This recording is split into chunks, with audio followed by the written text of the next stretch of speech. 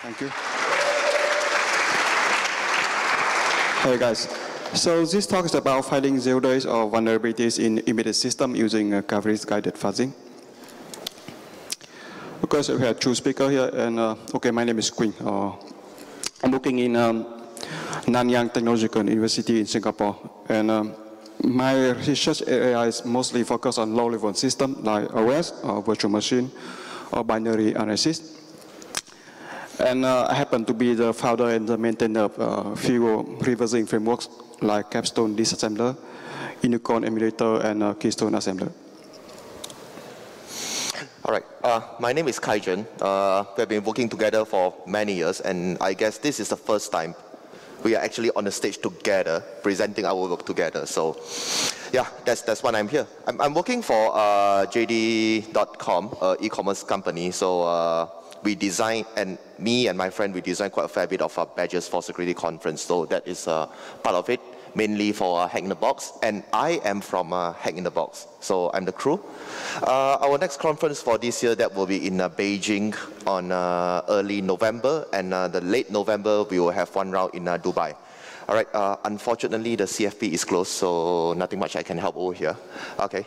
And then, yeah, some of the conferences, some of the things that I've done before. So that is basically what about me. All right, so pass it back to Quinn.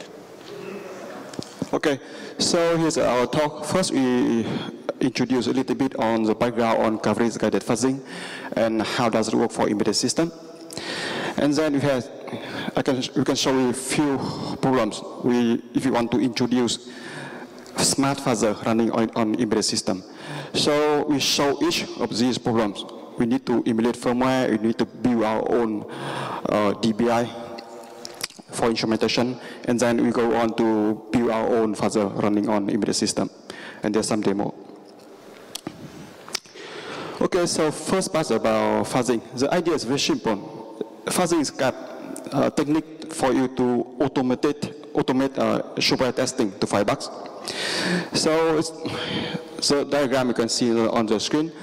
We run the fuzzer by feed the graph input data to the program that we want to test. It's an archive loop. And when the program is running, we monitor it to see if there's any errors like crash or hang or memory leaking. And if we focus more on exploitable bugs like memory corruption or information leaking, we can find vulnerabilities. So one of the most important things for all the fuzzer is that they need to generate the root input. So when the program runs on that input, it can exercise as many code as possible. So on the other hand, all the fuzzer need to maximize code coverage to find bugs. So essentially, there are three kinds of fuzzers. First one is black box fuzzing. This kind of fuzzer is pretty simple. So the idea is that we randomly feed the input to the program that we want to test without knowing what's going on in the program. So we don't know what's going on. Just feed a random input, and hopefully you get some crash. So of course, this kind of fuzzing, the black box fuzzing, is very simple, easy to build, but it's kind of dumb and cannot find bugs that stay deep inside the program. So the next type of fuzzer is white box fuzzer. So this kind of fuzzer, we use many complicated techniques to analyze the program before we test it. And because we know very well how the program is structured, we can generate a better input. So white box fuzzing is nice in theory. It can find bugs, but in reality, analysis on static program is not easy, and it's too complicated. So eventually, if white box fuzzing is too heavy to run, it's too slow. So come to the next one. The last one is gray box fuzzing, or we also call it coverage-guided fuzzing. So the idea is very simple. So when we run the program that we want to test, we do not run it as is, but we instrument the program. So when the program is instrumented and we run that on the input, the instrumentation tells us what's going on, the progress of the program. And based on the progress of the program, we can generate a better input. So we can see that coverage-guided fuzzer is kept somewhere in between white box and white box. It's much smarter than white box because it knows what's going on. But on the other hand, we do not rely on very heavy and complicated techniques for binary analysis. So guided fuzzer proved to be very effective and it found a lot of bugs in the last few years. It's easier to use, easier to set up, and really find a lot of bugs. And one of them is fuzzer of this type is American fuzzy loop or AFL. And AFL in the last few years found a lot of bugs. So the idea is that AFL follow exactly this diagram. So you need to instrument the program so AFL can find the bugs. But the idea is that AFL rely mostly on program with the source code. So to test and to find bugs in program, you need the program with the source code first, which is open source first.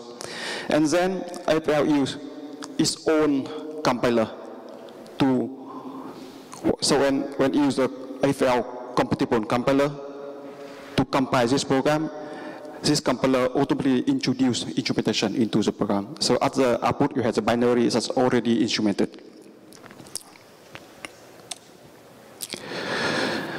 Okay, so that's the idea behind the coverage-guided fuzzer. But the thing is that guided fuzzer was introduced for very powerful PC system. So once you have some program with a source code, usually people use guided fuzzer like AFL and compile this program to run on PC. We don't run this one, we don't test this one on any embedded system like ARM, ARM64 or MIPS. We don't do that because the PC, the Intel CPU is much more powerful. So you can run the fuzzer at much faster speed. So it's more productive to find bugs. So now the question is that if you want to bring this technique guided fuzzer to embedded system, how we can do that? So turn out that is not very easy and there are many issues.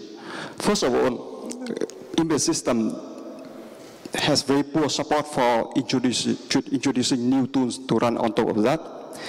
And embedded system, in many cases, are not open source. We don't have source code.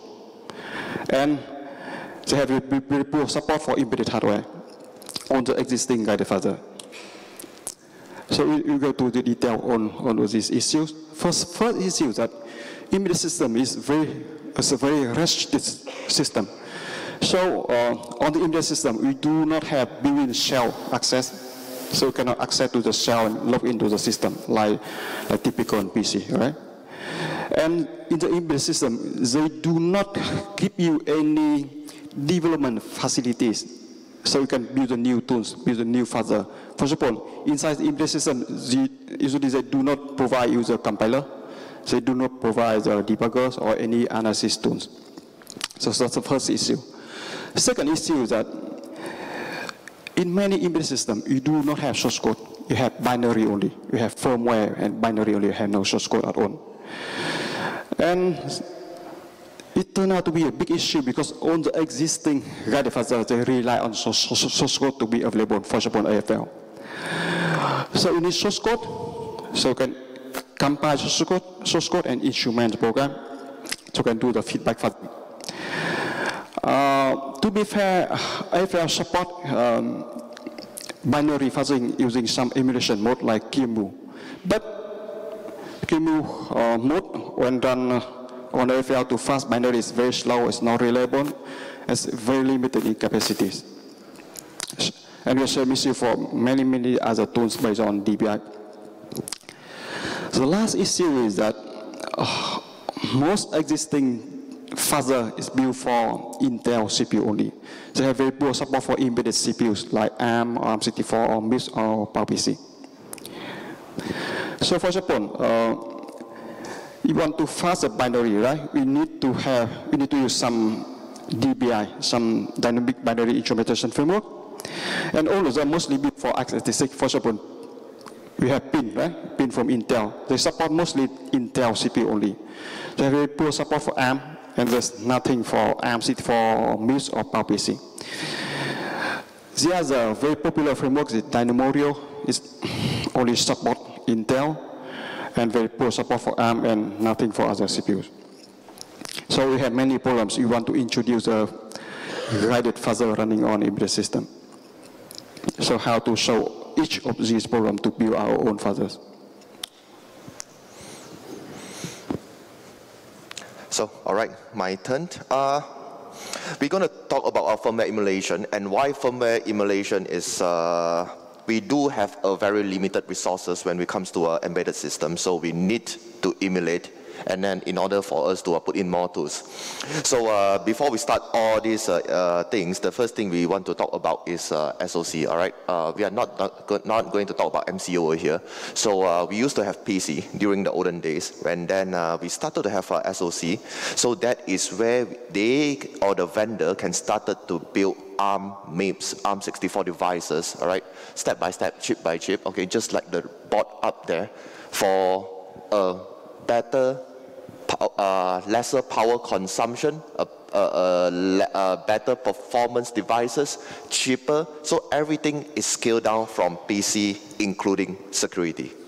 So this is what we are starting at, all right? So in order to play with all these things, okay, Quinn started a fuzzer, and then he tried to run, and then I guess he's lacking of a friend that can do hardware. That is the reason he comes to me. I guess. Quinn, is that right? Okay. Okay, so the requirement is you need to know quite a fair bit of knowledge on hardware, PCB design, how does the chip runs, okay, of course GNU commands, and you need to love hardware and not only hardware hacking. That is very important, all right? And I got questions, all right? So when you're talking about hardware hacking, you're talking about hardware design, it's always something that once you cross over, there's things in the darkness that can keep your heart from feeling the light again. Who knows where does this race comes from? Nobody watched Black Hat. Nobody watched Raymond Reddington, obviously, all right? So, okay.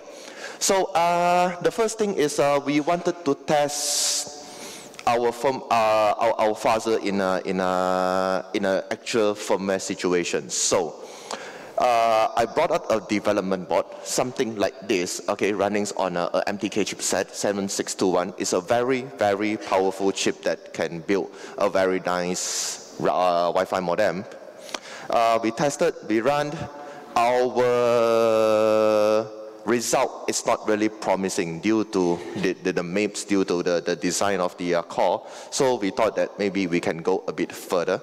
So we got a generic OpenWRT runs, and then we tried to build something on top of it. And then we thought that why not we try to get some real firmware and try to run it and try to fuzz it. So this is the thing that we are trying to do. So our idea is very simple. We extract the firmware.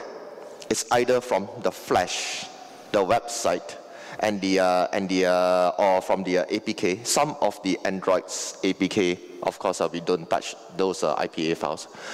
Some of the Android APK actually comes with the firmware, okay? Or we try to sniff a traffic, put in a man-in-the-middle proxy, all right? And then we try to extract the firmware. So this is how we get it, all right? So one method is to get the firmware. We extract it, we get it from the APK, we go to the official website, all right, to download the firmware, which is possible for a lot of security cameras, a lot of routers, a lot of IoT devices, okay? Or we need to do some chip off, take out the flash from the device, okay? And then we need to extract it, we need to patch it back. So, or we need to go into some third-party modding website that actually provides the original firmware. I got no idea how they do it, but apparently they got it. So these are the things that we do. So technically, if you want to own the hardware, it's very simple. You download, you patch with a backdoor, you flash, and then you're gone. So our idea over here is what if we really wanted to get a remote code execution? That is one. And number two is we want to fast and see what is more. And especially from a country that I'm working in, I'm from Malaysia, but I'm working in China right now. From that particular country, you can have a lot of hardware with some really, really interesting backdoors, okay? Don't quote me. I still want to go back to China and work, all right? Okay. So, previously I told Queen the easier way is Raspberry Pi Zero can do a very good job on ARM environment, all right? And if we wanted to test on Arch64, which is ARM64, we can use a Raspberry Pi 3. That can give us a very good platform on Arch64, okay? MIPS is a bit challenging, but there are tons and tons of development board that can actually help us to run different kind of MIPS devices. So, how many kind of MIPS devices that we need to purchase before we can test our fuzzer, all right? So that is question number one. Okay, for me it's very simple. I just order from, China website, and then they'll send it to me like yesterday if I order today. So that is what in China. Okay, Raspberry Pi is rather simple, but along the way we discovered that if we are using ARM or ARM64 to emulate certain firmware, it's going to give us a lot of issue. One of the issue is the sharing libc is not really compatible with the one that they have due to the different version that they compile, due to different platform that they're running, due to different SDK that they build from different vendor. So that is one of the major issue that we are facing right now. So I told Queen, in order to move forward, we need a universal platform. Okay, something that I can work in when I was in China, when I'm still in China, and he can work together when he's back in his own country. So this is the thing that we wanted. We don't want to ship hardware back and forth just for the testing. So, yep, we try to figure out the way. We wanted to do a virtualization so we can test our fuzzer to prove that our fuzzer is strong enough, to prove that our fuzzer is fast enough. And the main thing with the fuzzer, the main thing with the virtualization is we can add 1 or 2 or 3 or 4 cores into the virtualized machine together with hypervisor. Okay, we can add more RAMs. Okay, due to the design of the spec of the original SoC, okay, we can add in more space, all right, not the traditional 8 megabytes, 16 or 32 megabytes or 256 megabytes limitation. So these are the things. Because when we tested with especially MIPS or the original hardware, all right, if we try to burn in a firmware, OpenWRT or whatsoever, the 8 megabyte limitation, the 16 megabyte limitation really give us a lot of issue when we try to put in our tools, we try to put in our fuzzer, we try to add in more libraries, okay? So, and the most important thing over here is we don't have apt-get inside all these devices. You do have for Raspberry Pi, but you cannot really analyze those kind of old firmware in Raspberry Pi. So we need apt-get, we need to install all kind of tools. We really don't want to do cross-compile with all these hardware devices. It really killing our time. I mean, we got better things to do in our life, all right? So, yeah, by running on a virtual machine that actually give us more resources, more flexible resources, more powerful thing, and more space to run our code. And the entire objective, okay, to run all these commercial devices without source code, and in order to allow us to fast, is always we need to get one process running, okay? Yes, I'm lying. Normally 2. But one core process and one supportive process. I will explain why later. So most of the time, when you open up the main process, it always spawns the listening services, whichever port that they listen. They always compile Apache in there. Not really Apache. They compile the web server in there. They have their telnet in there. They have all the services in there. So there's always an argument when I talk about this, okay? There are some CTF players, when we talk about only need one process running, people always say that you can actually use QEMU static to run it. QEMU static-ARM to run the entire process. But no. QEMU static allow you to run process, and you cannot interchange certain information with the sub-process, all right? The sub-process simply means when a vendor design an IoT device, regardless of whether it's CAM, it's Wi-Fi, or whatever thing there is one process that handling all the listener, all the demons, all right? And the other process will talk to the hardware, especially if you try to analyze or when we try to fuzz smart speakers, right? It's regardless of whether Amazon or those Chinese-based speakers. There are one process that talk to the hardware, pass in the configuration, and the main process will start to pick up the information and start the listening devices. So if you're using QEMU static, you will not be able to achieve the intercommunication between the two processes. And during our research, okay, we tried to boot up the entire firmware. We discovered that there is a couple of solutions, okay. One of them, of course, is this one. It's called FirmDyne, all right. But very nicely done, but it's very heavily rely on SCOR's FS. If you move out from there, you cannot actually do anything, and it's very good for dealing virtualization, but anything out from that particular field model of modem, it doesn't prove any help, all right? And if we search for more, we discovered that people used to run it on a very simple way, okay? 2016, there's one guy actually posted a video on how to do, how to run different kind of ARM firmware or MIPS firmware, but due to the requirement and the changes on daily for the internet access or different hardware that you need to fit into the firmware, it's not easy to run. So once we are able to run out, okay, including hypervisor, which is very, very important, okay, that will make the entire system faster, especially for ARM. Once we fix this part, we discover another thing that we need to fix, which is to run the firmware, all right?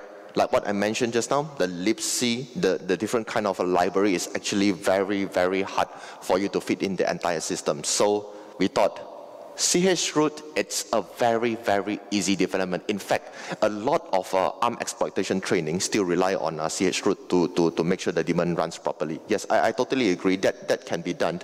Okay, but if you want to attach with some other tools, okay, GDB or whatever thing there is, what are the tools that can actually help you? I still don't really like the way on running a GDB server and then try to connect it and do all kind of weird stuff over there. So I always wanted a more easier way. All right. So in order to fix this few issue in virtualizing environment, I want to run the thing as native as possible without chroot. Okay. I don't want to run in a virtual environment and chroot again, dream within a dream. All right. That is what we wanted to achieve. So we try to run in a native QEMU system, okay, for that particular architecture. The first thing that we bump into is this very weird found, not found issue. We try to run a binary, okay, so we try to run a bin bash inside the system, okay. We have our virtualized environment, we download the firmware, we unpack the firmware, and then we saw this, it can be bin bash, it can be bin sh, for BZBox fake bin bash. It's not actually bin bash, it's ASH, but they just wanted to call it bin bash. So we try to run it, and then it says found, not found. And we try to troubleshoot for quite some time, and we discovered that the first library is actually being required. So how do we fix this? Is we do a LD and we do a LN, we do a soft link, and we get past the first level. Okay. It says found, not found. The binary is there, but it's actually the core SO is not there. So that is the first thing that we face. Okay, and we got more library issue. Okay, so the first thing is once we move out from the chroot, we need to soft link all the required library, okay, one by one, or different kind of a BZBox command, which you can see from the screenshot. Is search for 1, is search for 2, is search for 3, 4, and all kind of weird BZBox settings, okay. So once we soft link all the things, okay, then we are moving nearer to the process that we can actually executing. That is number one, okay. And there are some certain issue, they will just give us a segfault without telling us what is missing. So we have issue number 1 is file not found. We have issue number 2, which will tell us which file is missing. The third issue is seg fault. So we need to, the easiest thing is always S-trace, okay? So we S-trace the process, and then we discover along the way there is some file missing. We need to again patch it, we need to soft link it before we can get the process running. So that is number 2. And then once we finish all this part, we discovered that the interaction with our NVRAM, okay? So anybody knows NVRAM? No. It's a place for you to store. Your configuration inside your hardware. So the dark side for the entire NVRAM is it relies on one process. So I did mention earlier just now, there's one process that talks to the hardware, talks to NVRAM, and they will pass information to the main process for them to spawn the actual daemon listener.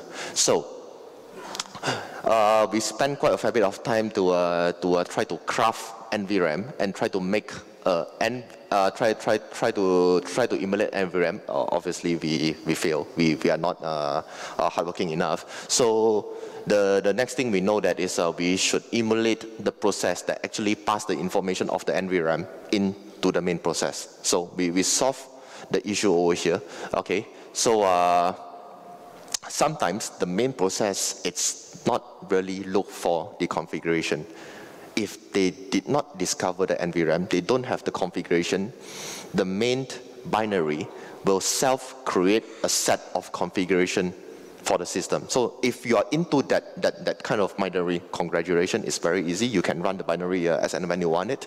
Okay, so fake NVRAM is always, how can I fake the NVRAM? The communication between the hardware connector and the main system is always using a UDS, Unix domain sockets. All right, so write a Python script, doing the put in the Unix domain socket, return them whatever information that they need into the main binary. You can get the binary running as and when you want it, anytime. Okay, so done. And now one of the very weird thing is wireless devices. Okay, smart speakers, routers, wireless cam, okay, they need to run WPA configurations, okay, wireless configuration. So we discovered that we need to virtualize some sort of wireless devices in there, but I was lazy enough to make ETHO, rename it to WLAN0, and suddenly a lot of devices works inside the emulating environment. So the moral of the story over here is that you don't have to emulate or try to simulate whatever hardware that you have. You just try to fit in the things that they think is good enough for them to run and to spawn the process before you can actually analyze it. Okay, so we talk about library feeding. We talk about feeding NVRAM. We talk about wireless devices. If everything else still fail, okay, just patch it. All right, this is your last resort. So there are certain parts that they require all kind of weird stuff that you cannot fulfill inside QEM. You cannot fulfill inside our virtualized environment. Patch it, and then you will get your way through to run the entire firmware. So once you're able to run the firmware within the virtualized environment, that is where we can start to run the dynamic binary instrumentation. So, good. Okay. Okay, so far you can already emulate the firmware. So that means you can introduce new tools inside the firmware, right? To run on our virtualization system. So remember that for guided fuzzer to run, we need to instrument the code, right? And remember that we do not have source code. So the question is how to build a guided fuzzer for embedded systems that work for binary only without having any source code. So because we need to instrument the program without source code, so we have to somehow have our own dynamic binary instrumentation. So the idea behind DBI is very simple. DBI is a method for analyzing the binary operation at runtime by injecting actual code into the program at runtime. So the idea is that that the actual code is executed as a part of the original code without changing any context of the program. We don't change the behavior of the program. And talking about the DBI, we're talking about the framework. We don't talk about tools, not end user tools, but framework, so we can build our own tools on top of DBI. So the idea is very simple. On top we have the original code. For example, 5 instructions or 4 instructions, instruction 1, 2, 3, 4. Now we want to instrument our code, this code, so we can run our own code after instruction 1, after instruction 3, right? So the idea is that we can inject our own actual code into the original code after 1, after 3. So we run, when you run that, we run 1, and then we run our own instrumentation code. And after that, we run 2, 3, and then we run our own instrumentation code in B, and we run 4. So the idea of DBI is very simple like that. But keep in mind that A and B, when we run A and B here, we do not change the original behavior of the program. That's a key point. So there are 2 main type DBI techniques. The first one is called just-in-time translation. So the idea is that we do not run the original code, but we translate this code into some other code, and we put the result into a buffer, and we run from the buffer. We do not run directly. We do not really run the original code, but you run the code in the buffer after translating it. So we can perform the translation on some intermediate language, like in the case of Van Green, or we can perform translation directly on the native code, like in the case of Dynamo Real. So you can see that the JIT technique is good because it has very good control on the code under execution. However, this technique is very heavy, it's very complicated, and very hard to do it properly. And if you look at all the existing DBI, like PIN or Dynamo Real, they are in development for like 10 years or more than that, but they are still incomplete, and they support very limited number of CPUs, like only Intel only. The reason is this technique is very complicated. The second thing of DBI is called hooking, which is a lightweight, much simpler technique to design and to implement. For this hooking technique, we have less control on the code under execution, and you need to know in advance where to instrument. But it's much easier to design and implement. And on this work, we focus on hooking techniques. Talking about hooking techniques, there are 2 main type mechanisms. First one is inline hooking. So the idea is that we put the instrumentation code inline the original code. So you see that, okay, in this place, we put A and B, our instrumentation code, right after the original code, right? So when run 1 and A, and 2 and 3 and B and 4. However, this technique is very complicated because when you directly inline our own code with the original code, we ship all the code behind, around, right? For example, 2, we ship the position of 2. We ship the position of 3 and 4. And some code, when you ship the position, it doesn't work as original anymore. So we do not focus on this technique in our DBI framework. So here's our the technique we choose. This technique is called hooking mechanism. It's called detour hooking mechanism. So the idea is that we do not inline directly our own code behind the instrumentation code, but we clone out. So the idea is that we patch the original code, so it clone out to our callback somewhere else.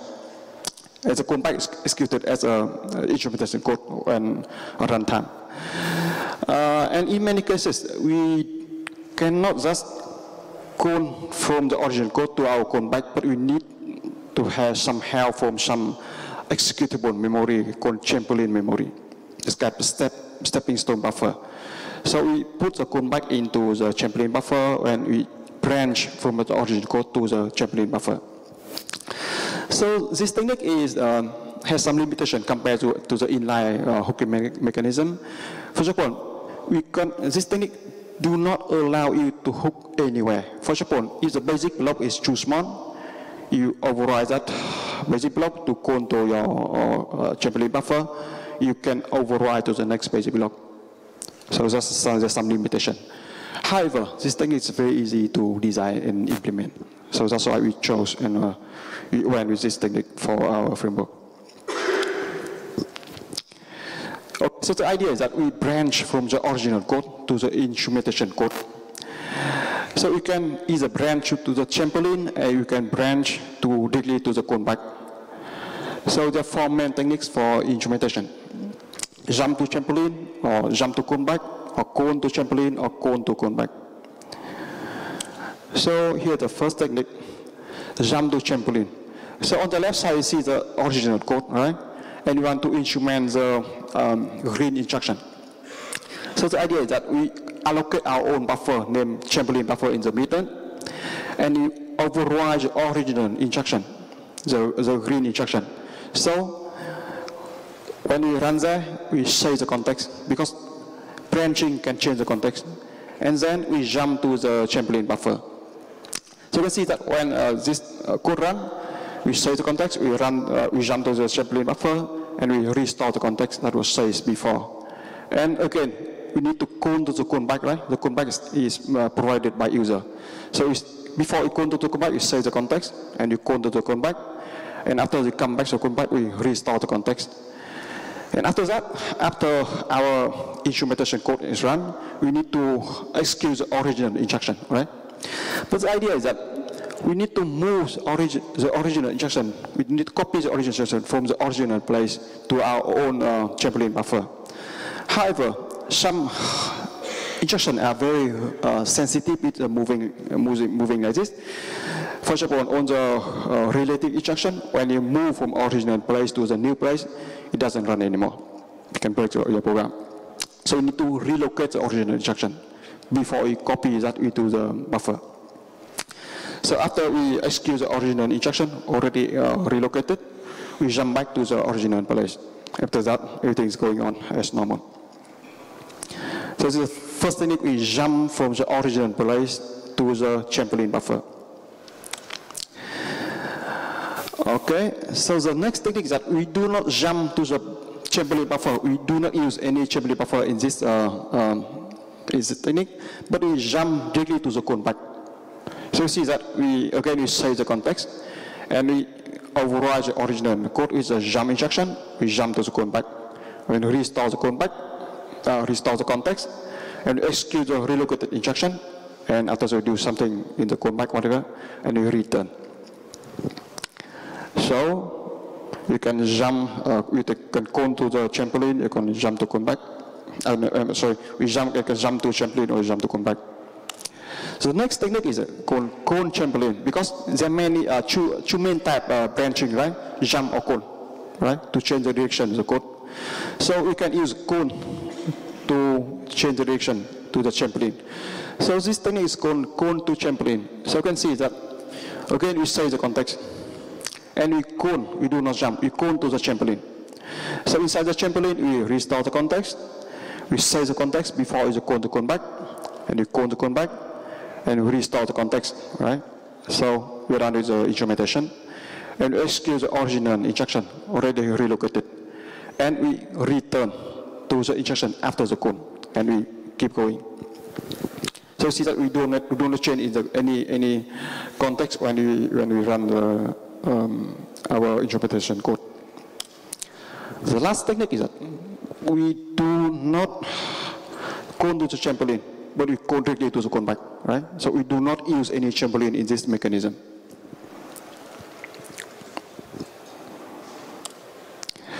Okay, so the problem on the existing DBI is that, okay, before we did this, we consider all the existing DBI, and we saw that all of them has some issues that we do not like. First of all, on the existing DBIs have limited support for platforms.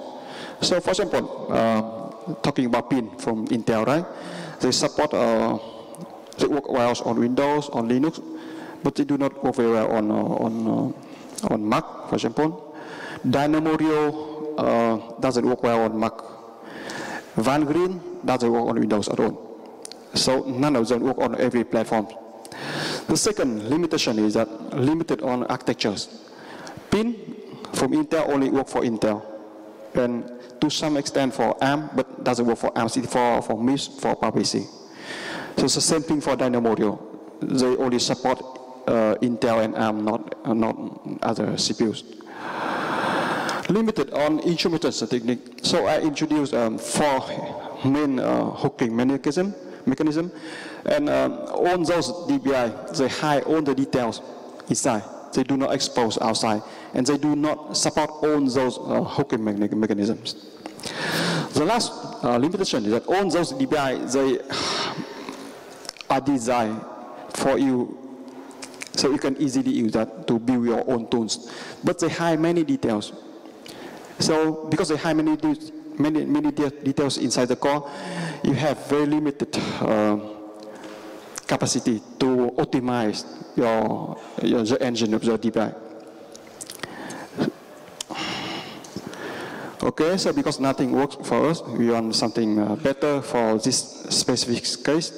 So we design our own DBI framework named Scorpio. So there's some features of Scorpio. First, it's a kind of low-level framework, so you can build your application on top of this framework. And the application typically designs dynamic libraries, for example, DLL for Windows, or SO for Linux, DLL for Mac. And at runtime, we inject these dynamic libraries into the target program. Scorpio works cross-platform and cross-architectures. So we wanted this for embedded system, but eventually invented and designed Scorpio, so it works for own kind operating system. It works for Windows, for Mac, for Linux, for BSD, for Android, and so on. It supports all the popular CPUs. It works for x86, works for ARM, ARM64, MIPS, Spark, PowerPC, and a few others. And because we want various flexibilities and maximum optimization, so Scorpio support own kind instrumentation I introduced before. And unlike many other existing DBI, you can find many existing DBI even open with source code on the internet, but many of them only allow you to instrument the function at the entry point of the function. So unlike that, Scorpio allow you to instrument at any address in the program, anywhere. We designed Scorpio to be very easy to use, but support own kind of optimization. So in some special setup, it can be like 100 times faster compared to any other things. So here's the diagram. You can see that we abstract away all the details about the OS, about the architectures, and all the OS, all the architectures come in as a plugin. So we support Windows, Mac, Linux, BSD. We support all kinds of CPUs, ARM64, ARM, MIPS, Spark, PowerPC, and x86. Okay, so there's some details about how we design and implement this. First of all, we need to support cross-platform operating system, right? So talking about memory, we need to support Scorpio so it can provide, you can allocate a chamberlain buffer, it can change the permission from read-write to executable, and after that you can patch code in the memory. So different operating system has different way to allocate memory, to change the permission, or to patch memory. Okay, we need to support all kinds of CPU, right? And this depends on the CPU. Different CPU has different way to, different requirement for you to save memory, to save register, to restore memory, to restore registers. So we have to handle all of that. And not only about CPU, we also need to consider the calling convention, because each operating system has different ways to call the callback, right? So we need to save the context properly and we restore it properly. And that depends on calling conventions. It's pretty complicated. Okay, I think I should skip some details. You can look at the slides. So here's about how to support coding callbacks on cap CPUs. So different CPU have different way to call the callback to insert element into the memory, to the stack, for example. Yeah, some CPU is very weird, like PowerPC is very weird, and it's complicated to support to branch from the original instruction to the champion buffer. So we had some tricks to support PowerPC, for example. Scratch register. So because many CPUs like ARM64, MIPS, Spark, and PowerPC, they do not allow branch to indirect target in the memory. They only allow to jump to a rest, keep inside register, right? So in this case, we need to use some scratch register. So we store the target rest into some scratch register and we jump there. And that very much depends on CPU. One more thing, we need to patch the memory. We need to patch the original instruction. So it overrides original instruction, so we can execute our callback, right? So code patching need to be reflected in the instruction cache, and this also depends on the CPU. Hello? First of all, x86, it doesn't have any instruction cache. It just overrides the original instruction in the memory, and that's it. But for other CPUs, we need to flush the cache. So once you override, flush the cache, and the CPU can recognize a new instruction. There's something in the implementation part. So first of all, we need to override all the original instruction in the memory. And by doing that, we override one or two instructions, for example. So we need to get the instruction boundary, right? Like one or two.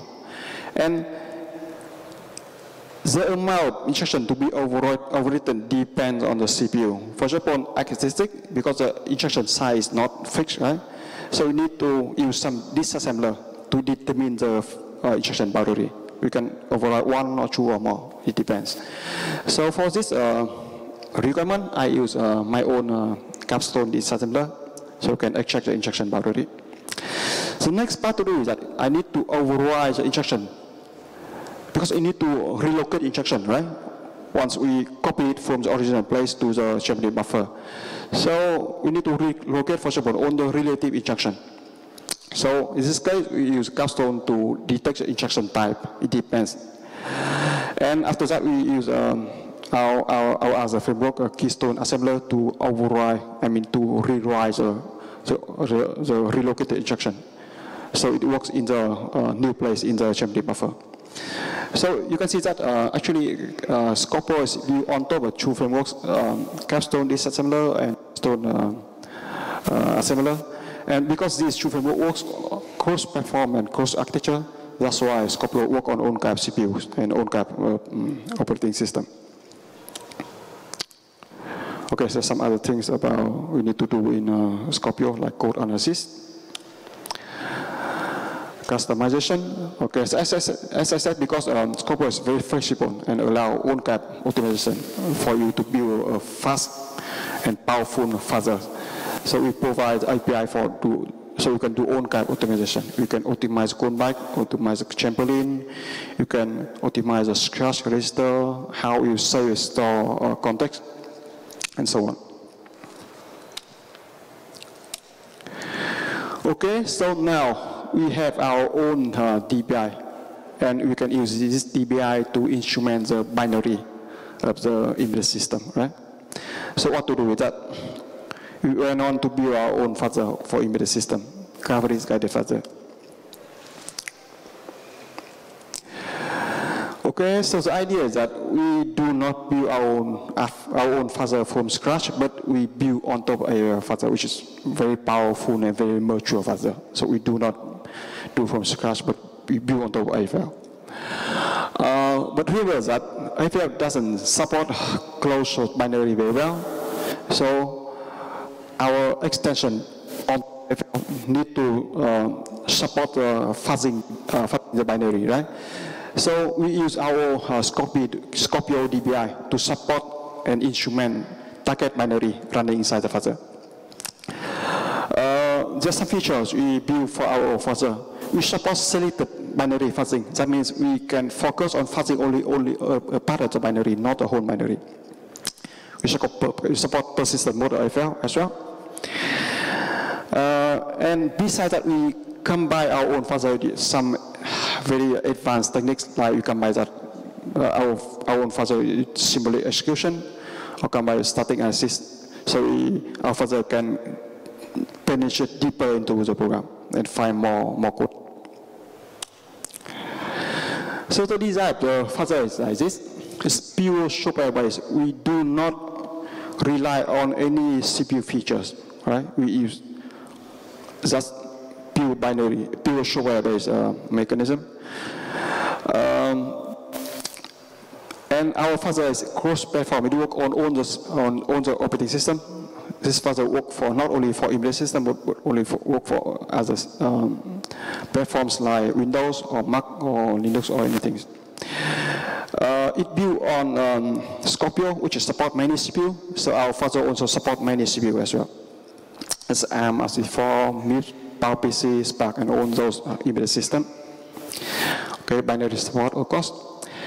And we build our fuzzer, so it's fast and very stable. It's much faster than other fuzzer you can experiment on in the public now.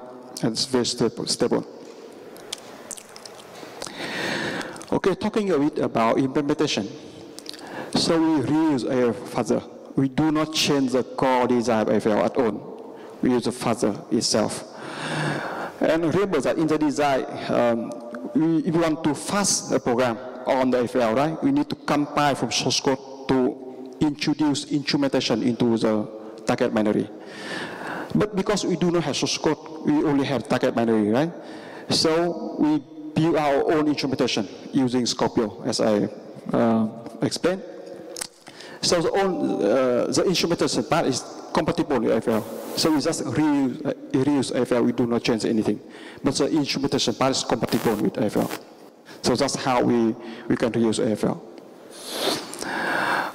The point about Scorpio is that we need to tell it where to instrument, right? So we need to fuzz a program, we have to perform static analysis for this program before we run the fuzzer. And after static analysis step, we can locate the program in the program where we want to instrument, and we pass this information where to instrument to Scorpio, so Scorpio can inject the hooks inside the program when it runs at runtime. Yeah, and at runtime the hook come back instrumented by Scorpio, just update execution context like the usual in the typical scenarios in FL. So we add the same memory whenever we reach some basic block, for example, so FL knows what's going on. And because we use very lightweight Scorpio DPI, so as a result, our fuzzer run at a near native speed very fast.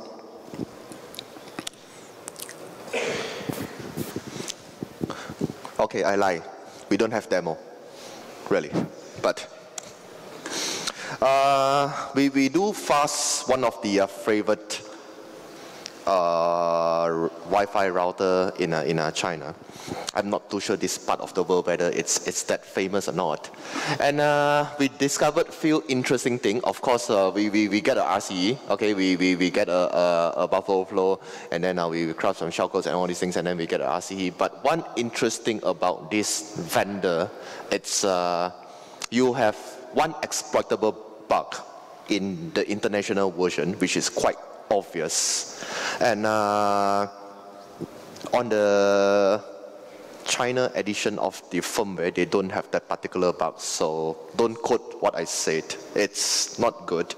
And of course, on their own Chinese version, we do discover some of the bug which is still exploitable, but it's not as obvious as the international version. So you can see we actually inject command, we turn on the telnet on port 4444, and we got telnet are being activated inside the system. So this is fast by the thing that we have built together.